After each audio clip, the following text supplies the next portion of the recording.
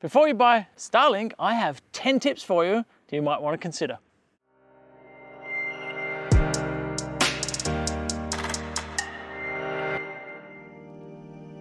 So, number one is the actual setup of Starlink when it arrives.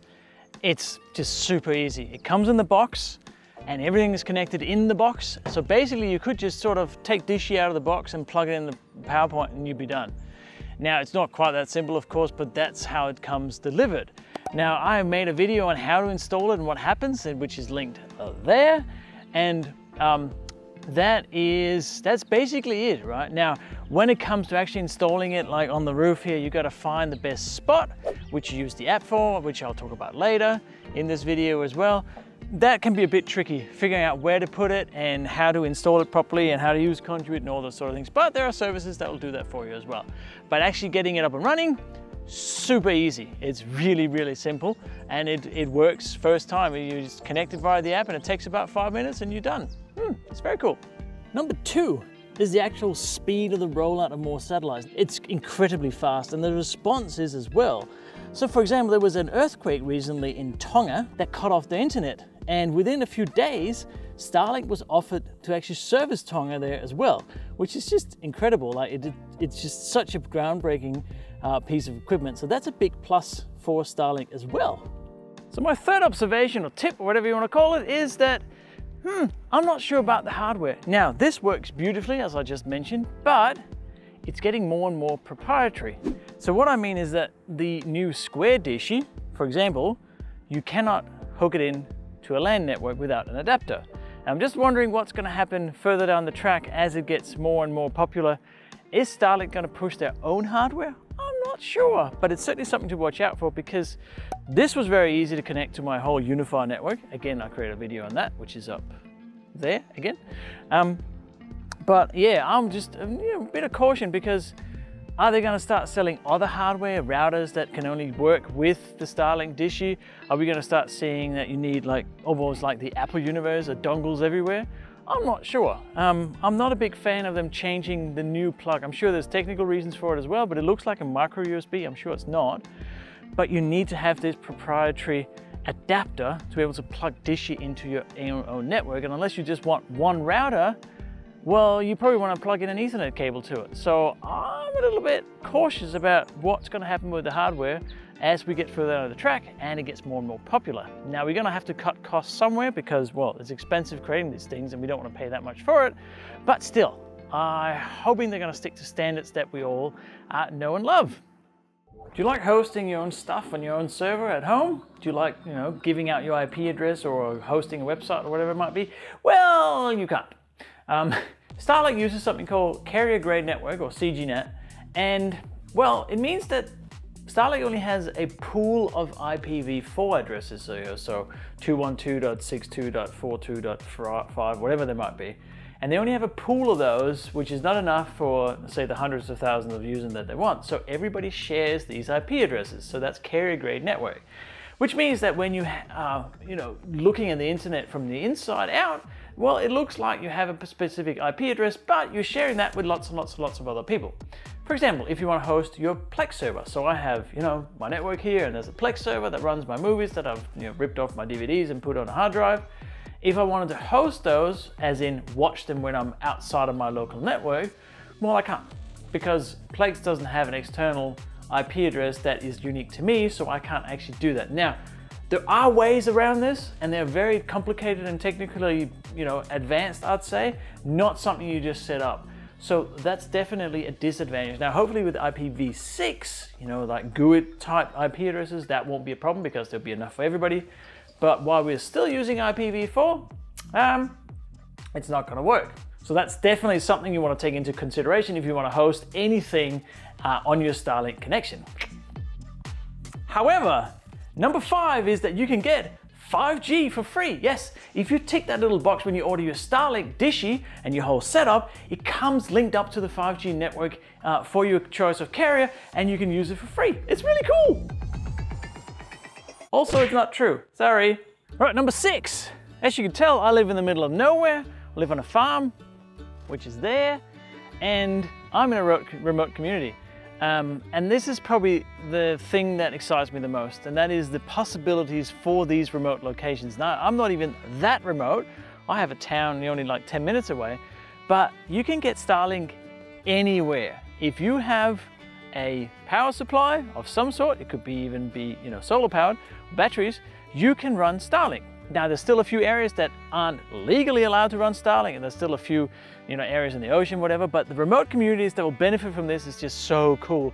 I've read a ton of stories about remote Native American communities, Canadian communities, all those sort of really, really remote parts of the world where you can get super fast internet connection. And that is so cool. That is probably the best thing about Starlink, is that the possibilities that it gives. Now, I was initially on like a Viasat something satellite connection that I could barely do a voice call on and download a web page. And then we got a little bit better, and now it's like we have better internet here than about 80% of other Australians. It's just remarkable. So that is number 6, and it's tip top. Number 7 is support. Now, with regular ISPs, you can usually call a phone number and someone will pick up and they can probably guide you through if you have a question or whatever. Yeah, not with Starlink. Basically, support is FAQs. There's a whole long list of things that your potential questions that they have answers for. You have your online account where you can see some things, but the rest you're pretty much left with sending them a message. Now, I haven't used support, but I have seen many stories of varying degrees of success. So sometimes they reply very fast and you get resolved really quickly. Sometimes not so much, like for example, this tweet here from one of my people on Twitter, which basically says it took 4 days and still no reply, right? So it's very hit and miss. And that's probably one of the main risks if you're not very technical, if you're not very happy installing things yourself and figuring out and debugging, it's going to be a little bit tricky finding support for it. The best place I've found is actually Reddit. There's a Starlink subreddit, which has a lot of very clever people and a lot of support for various questions or whatever. Now, yes, a lot of it is, hey, I got this issue, I installed it, but there's also people asking questions about the setup and technical questions as well. So I would say support, not quite there yet. Hopefully it gets better in the future. So number 8 is the future promise of the technology. Now, currently, there's a lot of areas that can't be covered, but very soon there's going to be satellites that can talk to each other, so inter-satellite connectivity or communication between Starlink satellites. And that means that you can use it pretty much everywhere. Now, the latency is going to go up a bit because you got to travel through more satellites. For example, if you're in the middle of the Pacific Ocean, or if you're in the middle of Antarctica, basically somewhere where the satellites can't see a substation. That's how it works. You connect to the satellite that connects to a substation. So there's a really big promise of the infrastructure being pretty much unbreakable, I'd say, because if a satellite goes down, you just use another satellite that connects to, again, satellites. There can be more ground stations. So there's huge potential for the infrastructure once it's all up and running. Now, having said that, if you are an astronomer and you like looking at stars, there is a bit of controversy about all of these satellites actually interfering with the night sky and what stars look like. There's a lot of satellites whizzing about. So currently, my need for fast internet where I live kind of outweighs that, but I understand the argument, and well, that could be one thing. But yeah, I still think the technology is just superb. All right, number 9 is the Starlink app. This is both good and bad because it's really useful to have an app that you can see whether it's online, and you can see you can do a speed test up to Starlink, and you can pack up the dish if you need to move it, or you can reset it, or you can access your account, all those sort of things. That's really handy. However, I have found that there's a stats button, which you can't see, but there it is, and that has an outages button, and it's quite optimistic. At times it'll say that there's nothing happened in the last 12 hours, even though I know I've been on Zoom calls or been using whatever and it's dropped out.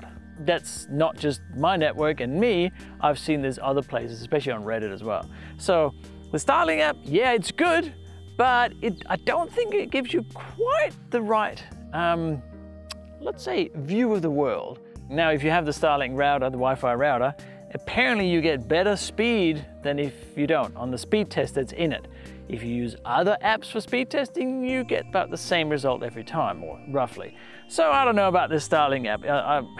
I use it occasionally, but it's certainly not the one that gives me the right worldview of how my network is performing. If you like the video and you enjoyed the tips and the content and it helps you, well, why not consider subscribing? Yeah, I like my subscribers. I reply to all comments as well, so comment below and even give it a like or whatever, thumbs up, is that what it is?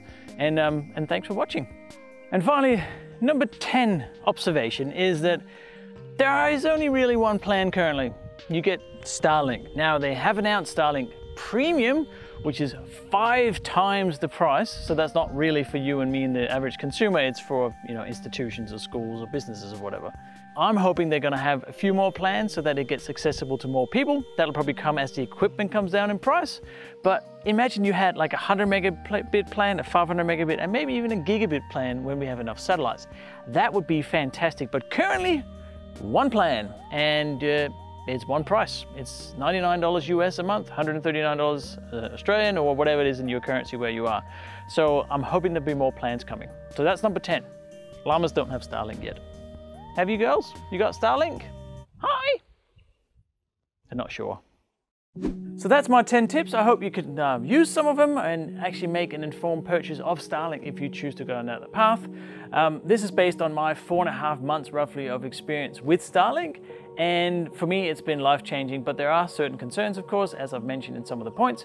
So please let me know if you have other considerations, other things that you think are important that I should have mentioned down below in the comments. And again, if you enjoy the video, please subscribe, give it a like, and I'll see you in the next video. Thank you.